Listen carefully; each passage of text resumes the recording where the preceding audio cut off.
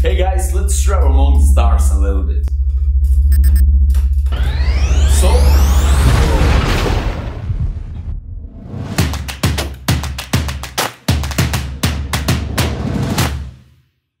Hey guys, it's Nemanja Sekulic and welcome to another fun episode.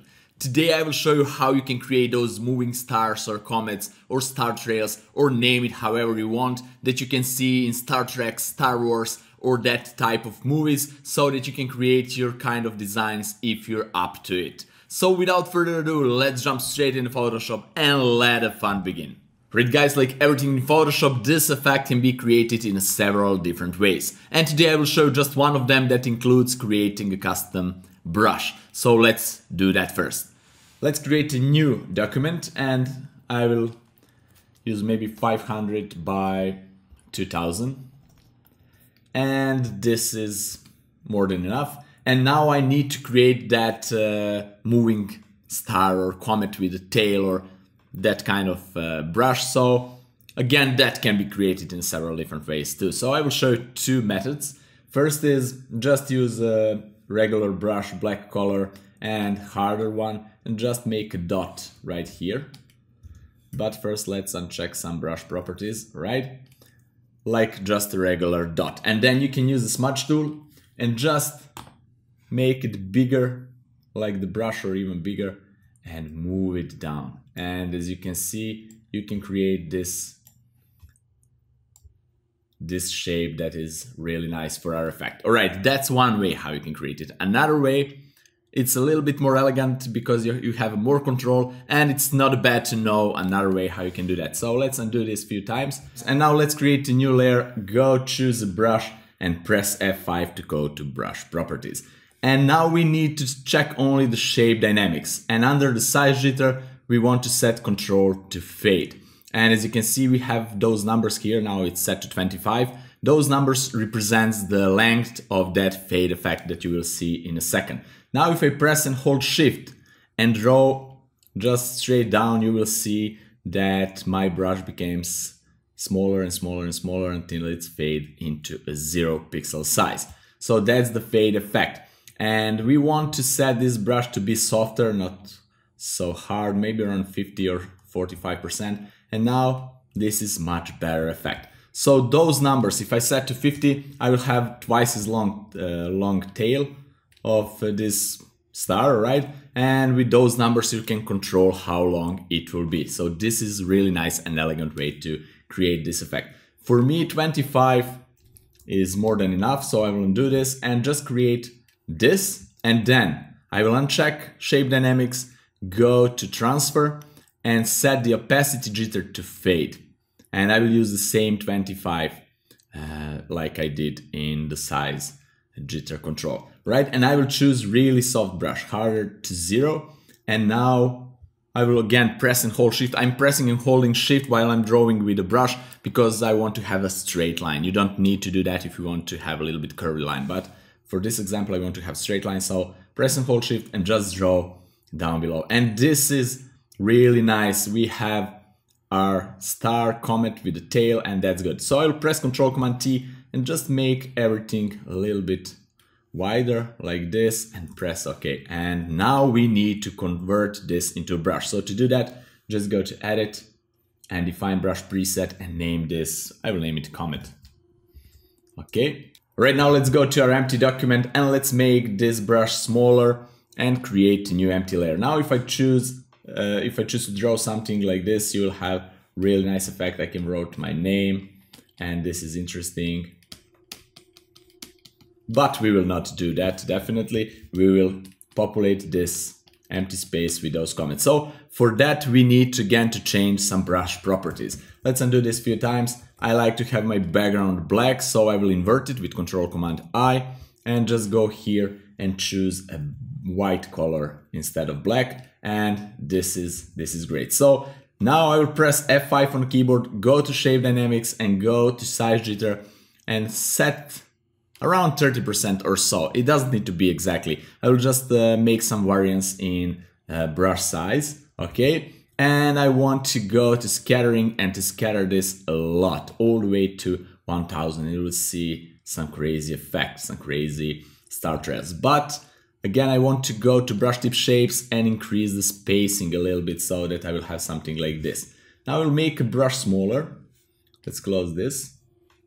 Okay, and even smaller, just really, really small like that. And I will populate this space with this small brush effect like this.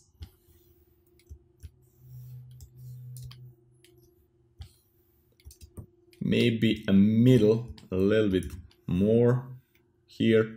And now I will stretch this. I will make those star trails a little bit longer. So how to do that? Just press Ctrl Command T and press and hold Alt or Option key to stretch both upper and lower part in the same time. And I will stretch this approximately like that. Let me see. Well, this is nice. So when I'm satisfied with this, I'll press OK, and that's it. Now I'll create a new layer, make a brush a little bit bigger, and do exactly the same. Populate this with a little bit bigger trails, and then again stretch it, but just a little bit this time, like that. And again, create a new layer, make even bigger brush in just a few of them. And you can play with this, guys, however you want. This is up to you. You can create more dense field of stars or less dense, or you can make bigger or smaller stars, whatever you want. It's up to your imagination. All right, and now when I'm satisfied with this, maybe I want them a little bit smaller. Maybe they're too big. Okay, I will go and group everything together. Select all, press Ctrl Command G and group this. If I want to make this even dense, I can duplicate this group by pressing Ctrl Command J and just move this like so. And maybe I want to hide smallest one just to have the middle and these big ones, or I want just the smallest one. Depends on how dense effect do you want to achieve. All right, for this situation I will just hide all. Maybe I will need it later, I don't know, but this is the effect that we are trying to achieve today. This is how you can create those moving star effect. And now to this image to have a little more sense, I will introduce those X-Wing fighter that I drew just a silhouette, and this Millennium Falcon. So I will paste this one here, and let's go back to this one, copy it and paste it too. So let's move this one here, press and hold Alt or Option key just to duplicate that, and let's go to this guy, make it bigger by pressing Ctrl Command T and just make this a little bit bigger like that, and just move those guys wherever you think they're nice to fit, like here. And now I want to maybe make some engine trails, etc. So I will create a new layer underneath those layers. To create a new layer underneath the current layer, just press Ctrl or Command key and create a new layer. That's it. And I will use a brush, regular brush this time, just soft round brush, and go and softly create something like this. Maybe make a bigger brush. And that's it. Now I will double click on this, go to outer glow and set the blue color, any color that we want for this engine, maybe red, but I want the blue color, right? Press OK, play with those settings like that. And when I'm satisfied with the result, I will just press OK, and that's it. You can do exactly the same with the stars here, with those comets or whatever they are. You can go to group and double click on the first layer and just say I want outer glow. Let's zoom this and choose the size of that glow, maybe like 7 or 6.5 pixels. Press OK, then to second one, outer glow, maybe size a little bit bigger like this, and go to third one, to the biggest ones, and let me see, maybe even bigger size. We can change the saturation, less saturate, maybe colors, to all of those effects like this, and basically we are done with the effect. Alright guys, now let's unzoom this, and this already looks much more interesting. So let's collapse this group, go to this engine effect. All right, and let's create a new layer, engine for X-wings, engine for X-wings. Okay, and I will create the same thing. Use a brush, just do something like this maybe, and press Ctrl Command T and make this a little bit wider. Why not? Okay, and now I want to feather this. To feather this, I will create a new layer mask, go to gradient filter and choose black and white colors. As you can see, just we need to swap the colors to have black as a foreground, white as a background, and just draw it here, something like this, to feather this effect. That's nice. And now I can double tap on that and introduce the outer glow to it, and we are done. I can now press and hold Alt Option key, move it right here to duplicate that, and then select both of them, press Alt Option, move it, and set to another. Now this is too big, I will scale it down and put it right here.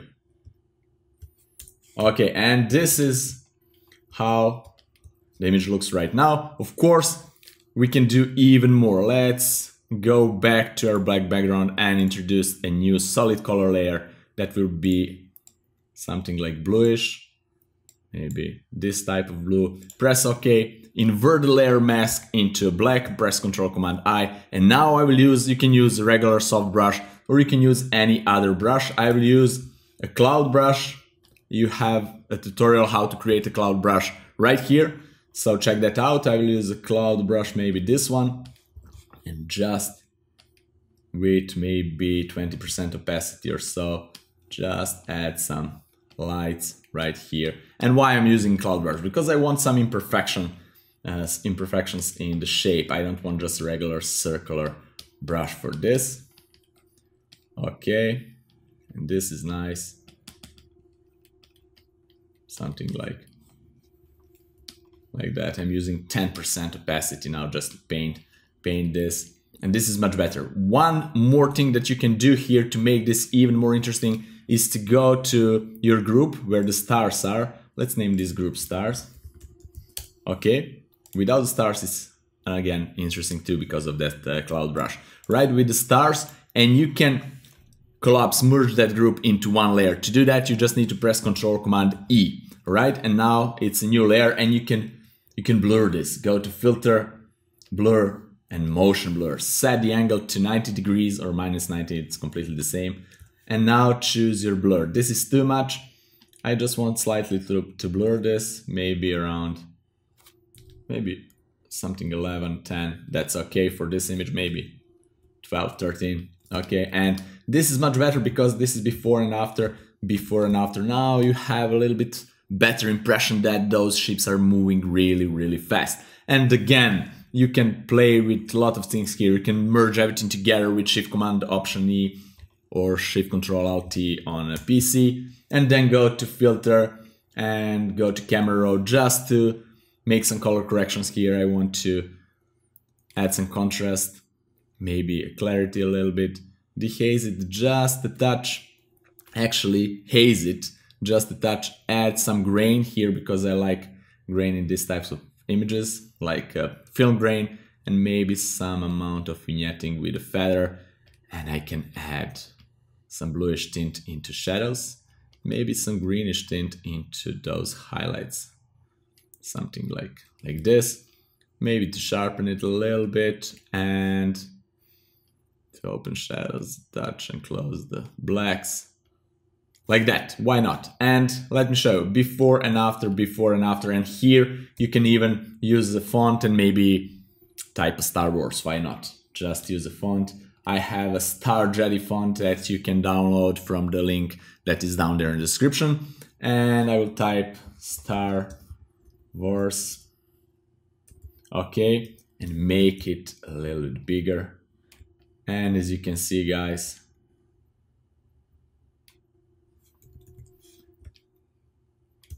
this is one way how you can create this effect. Maybe add a shadow, just change the color of that shadow, maybe to something like that. And our image is ready. You can place this wherever you want. You can maybe write something else here, I don't know, do whatever you want, be creative, play with this. Alright guys, this was the effect from a bird's perspective, so looking from above. Now let me show you how you can create really easily practically the same effect from a first person view. To do that, you just need to create a new layer, and I will use 1000 by 1000 pixels. The easiest way is to create a square format image for this method. Just press OK and turn it into black by press Ctrl Command I just to invert the colors. And now let's use a regular brush. Just choose a regular hard brush, but not so hard, maybe 70% or something like that. Just normal brush. And press F5, go to brush properties, goes to shape dynamics, and you choose the size jitter. Something around 70%. You don't need to go all the way up, but you can. It's allowed, of course. And then go to scattering all the way up and go to brush tip shape and use the spacing. Something like, I don't know, let's try. This is not bad. Maybe a little bit more, and use a really small brush. Now what you need to do is to populate the screen with those dots, like you having the stars here. Of course, there is another way how you can create those stars. You can use a noise, and then with the levels you can control the amount of that noise, but this is just another way how you can do that, right? And now what you need to do is to go to filter and blur and go to radial blur and choose from spin to zoom, and just play with this zoom amount, right? Just you can play however you want. I will set to 80 just for a test. And as you can see, this is the effect of those stars. If this is not visible so much, you can duplicate this and put in the screen blending mode and duplicate a few more times to have this visible. So this is the effect that you will have if you are driving the spaceship and going in really fast into warp speed. Right guys, and that was just one of few methods how you can create this first person view traveling through star fields really fast using a warp drive, warp speed. And that was it for today's episode. I really hope that you like it and that you learned something new out of it. And now it's up to you to be creative and make your own version of this space adventure. You can even make some shooting scene and so on and so on. Be creative to do whatever you want. If you make something really fun and interesting, please tag me on Instagram and I will make sure to check it out. If you have any questions regarding to this episode, please leave them in the comments below. I will be more than glad to answer them. And if you want to help me to support this channel to make it even bigger and better, you can do that by visiting my Patreon page. The link is down there in the description, and of course you will get some things in return. Subscribe if you're not already, ring that bell to get notified about all the future episodes, and see you guys in the next one. Bye bye.